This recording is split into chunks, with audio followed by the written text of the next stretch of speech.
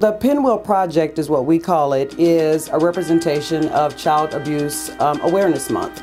It just represents that each child deserves a safe, stable, loving childhood.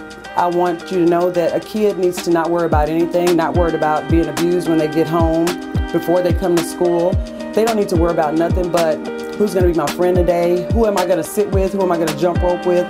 That's what it represents, and that's what I want them to remember. The Pinwheels represent a child's life, fun and whimsical, and they also stand for Child Abuse Awareness Month.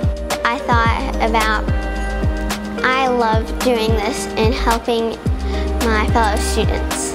All the pinwheels represent the students' names, and then the big pinwheels represent the teacher with their name. I just want everybody to know that they'll fit in no matter what. If you see something, say something. If a friend tells you that they're being harmed, tell someone, tell a parent, tell an adult. Always ask your child at least 5 times, because at first they just don't want to talk about it. Sometimes the kids they need to be asked again, they need to be encouraged to tell. So that's what we hope. We're creating an environment that they feel free if something is going on, or if they have a friend that something is going on with, that they'll tell.